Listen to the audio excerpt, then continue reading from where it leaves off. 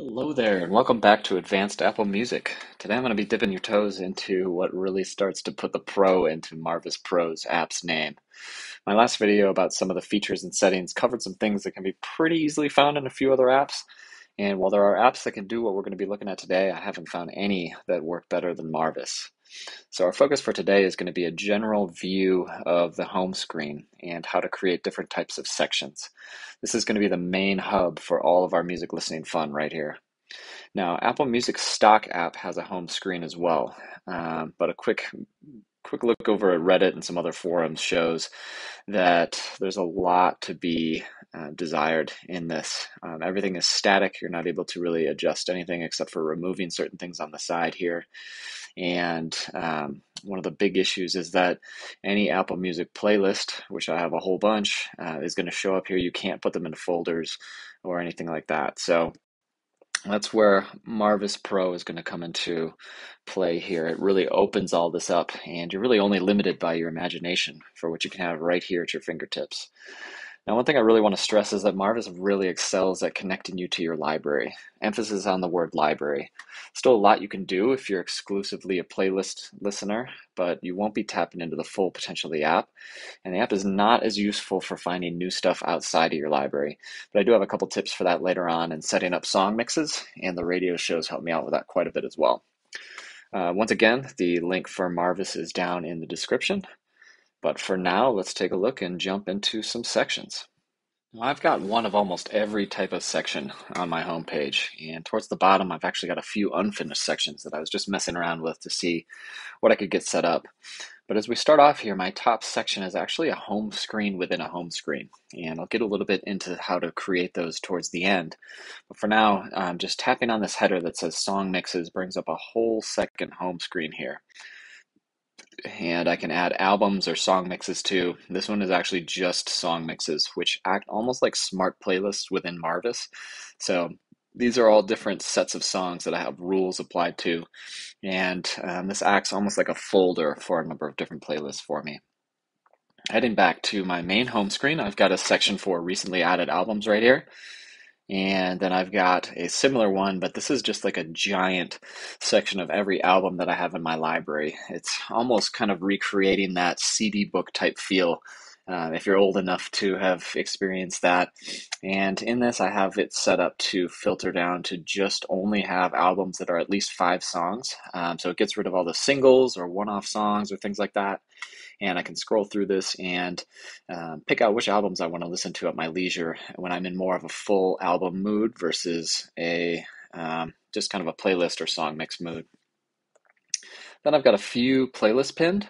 These actually used to be up at the top, and I used to use these playlists right in front of me for almost all my music listening on Spotify as well as on Apple Music. I was basically like these 6 playlists, that's all I ever used. But I actually use Marvis's mixes a heck of a lot more now than the iTunes playlist, so I've moved these down. And just to kind of pick up where one of my other videos left off, I have a playlist for any unrated songs, and by tapping on that, I have it to display as a set of albums. So these are albums for me to listen to. These are things that I mostly added on Friday when a whole bunch of new albums dropped. And then we've got a bonus old Black Keys album in there since I've got a concert of theirs coming up, and I haven't had that in my library, so I added that here to listen to as well. Heading back over, I've got another couple home screens within a home screen here. This home screen is for different workout type things. So this is truly a mixed home screen. So I've got playlists up here, and then I've got these are a couple different ways to combine songs and make really short song mixes that I play one after the other during a yoga flow. And then I've got a hit mix, which is something where I basically mix pop and dance with heavy metal music. So sometimes that can be a little jarring, but it works for me. Heading back here, I've got another section. I made my own genre section. Now you can have Marvis easily take care of this and add a number of different genres. But like I mentioned in a previous one, I really like to mix generally a couple different genres. So I have, like dance and pop music. I have alternative and indie. And if you click on one of these genres, each one pulls up the same set of mixes. So it's got my last 50 songs in those genres that I've added, a number of different songs that are just shuffled that I like. It's got my highest rated albums if I'm just curious, like what are my highest rated alternative and indie albums. And then I've got the highest played songs, are artists that are sorted by rating. And then on the bottom, I have just only downloaded songs. So if I'm ever offline, I can easily have a mix to just shuffle through within that genre. And I have that set up for pretty much all of my major genres right there. And then kind of touching on that, the last one that I'm going to take a look at is I do have a section right here. These are downloaded albums. So what I'm going to do is show you how to create a downloaded playlist and then set it up so that you can basically count on a section to just be downloaded music.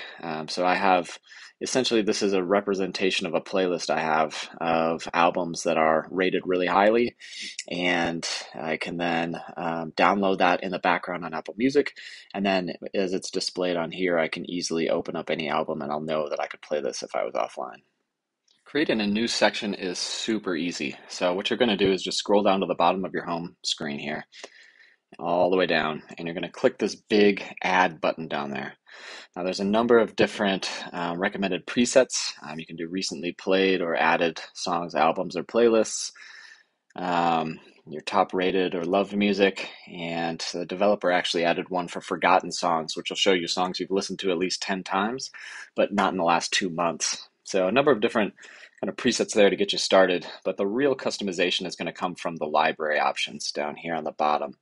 If you tap on that, you'll be able to start out with just an unfiltered list of whatever these items are. So if you want to create a section of songs, tap on songs. It's going to create, this is just an unfiltered list. This is every song in my library.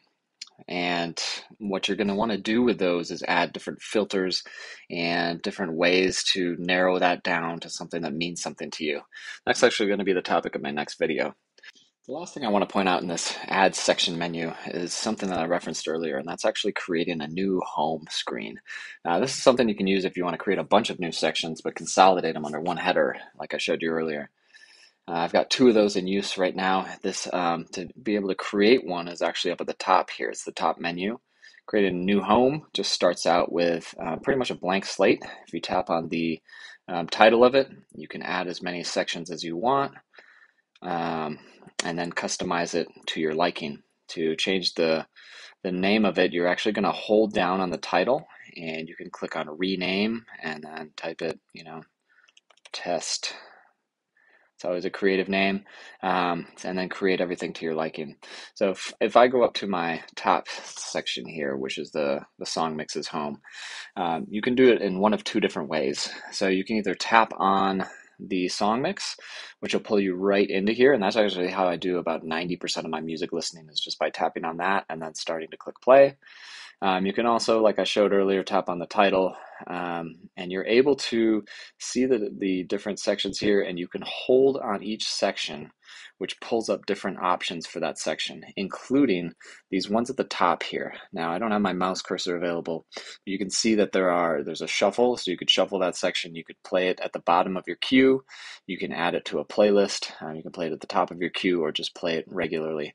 So those are also other options for how to quickly get different sections. So let's say that I have my Alt Nation mix here. That's only 25 songs, and I guess I say only, but that's going to be about an hour and 28 minutes. So if I was playing that and I know that I'm not going to want to mess with my music for a little bit, I can go back and I can add the BPM radio, and I can tap on the end of queue. So then I can play Alt Nation followed by BPM right off the bat there. So that's a little bit about how to do a home screen within a home screen. I'm going to go a little bit deeper in my next video. We'll set up some basic sections.